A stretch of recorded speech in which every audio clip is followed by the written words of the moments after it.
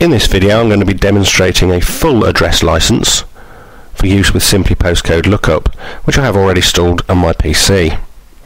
Here I am in Microsoft Word, but of course I could be in my favourite CRM or accounts package. So I could be taking an order or talking to a customer on the phone wishing to take their address to enter into my database.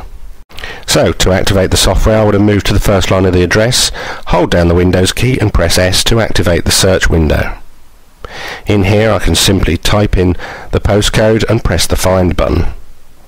You can see there it's brought back an address, all the addresses that match that individual postcode. Note the thoroughfare license does not return this list. If I double click on there, that brings back the address into my application. Let's do another search and I'll show you a slight refinement on that search. In that I could actually put a comma in there and type any part of the address. So when I do the find, you'll see it's actually filtered all the addresses down to one address. And again, I can bring that back into the application.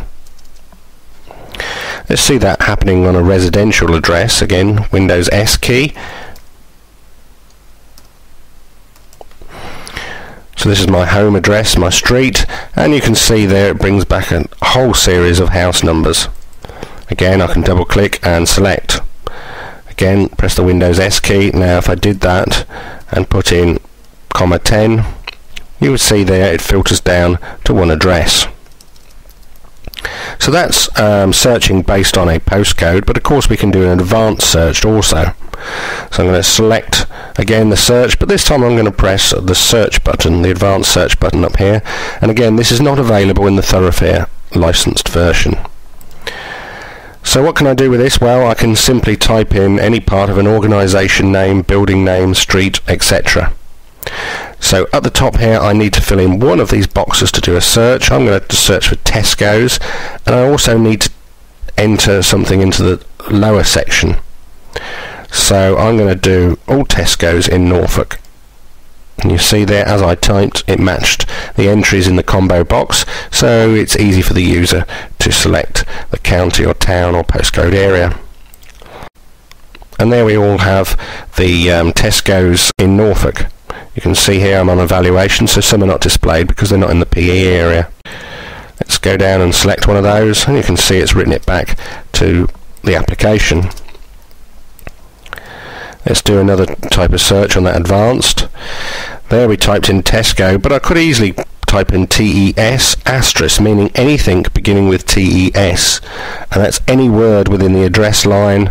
And we could enter here Kings Lynn as a town, and again do another search, and you can see there we brought back a Tesco store here, so we double click on there. So that was a Tesco store anywhere in Kings Lynn. Let's do another advanced search. This time I'll select the PE area, and you can see there we've got a lot of data returned.